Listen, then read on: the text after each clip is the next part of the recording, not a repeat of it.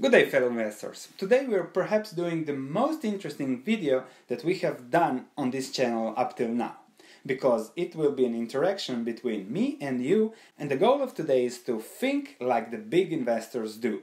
So first focus on risk and then on reward. If you listen to Buffett, the first rule, don't lose money. If you listen to Ray Dalio, all-weather portfolio allocation, 25% risk. Not about returns, it's all about risk. If you read Seth Klarman, he says that a value investor or any other kind of investors should first focus on risk. So let's exercise to focus on risk. Even if the market doesn't show any kind of risk, even if the volatility is extremely low, in the long term, focusing on where we won't lose money will allow us to gain higher returns at lower risk rates. And that's the most important thing. How will we do that? So let's take each of our 4 top positions and then in one sentence write why do you own it, what are the potential catalysts, and what are the risks, so that in 2 rows you see the positives and the negatives. Every stock, every investment has positives and negatives. This might be difficult for some of you because a lot of especially beginners see only the positives and don't see the negatives. However, experienced investors, professional investors, look first at the risk and then at the positives. Let me start. I'll discuss 4 positions that I own and show you how I think about the positives, but I also always look at the negatives. Let me start with Amira Nature Foods. Why do I own it? 15% of book value compounding per year over the last 6 years. It gives me exposure to India, and the catalyst there, apart from the 15% book value increasing every year, is fair market valuation. So that when that happens, I will probably sell it. Probably, I don't know yet. The risk, the management isn't that communicative to shareholders. The debt is relatively high for such a small company. Receivables have been growing, are questionable. Inventories are large because of the business model. However, I would prefer that they have cash. And if the stock price drops, there is a short attack of something, we could see a delisting. So that's the worst case scenario that could happen to Amira.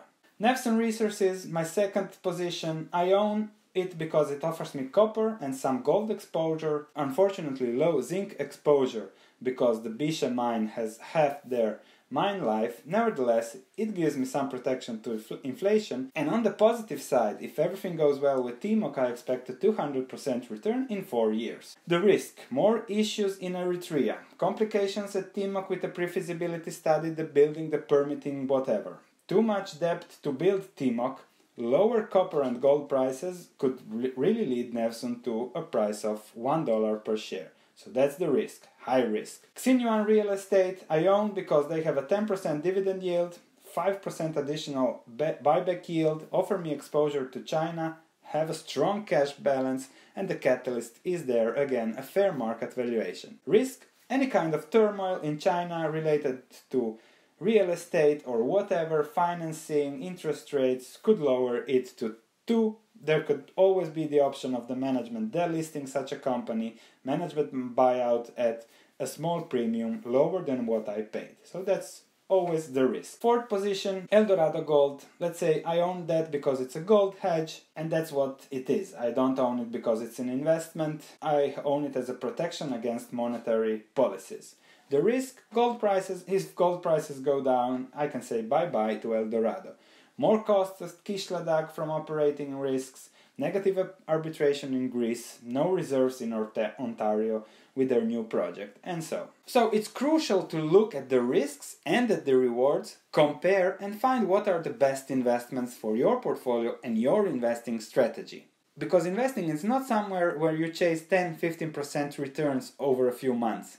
Investing is a 42-year marathon, and if you want to win in that long period of time, you really should focus first on risks and then compare them to rewards. So I'm looking forward to your comments, I'm looking forward to your risk-reward assessments, and I'm looking forward to the comments if it is difficult for you to think about risks on the investments that you own. Do you see only the positive, only the catalysts, and do you think it's dangerous? So this video is about you and your comments. Those will be very valuable because we'll have a lot of stock picks to dig in. a lot of risk-reward assessments to assess, and a lot to learn. Thank you for watching, click like if you like the content, and I'll see you in the next video.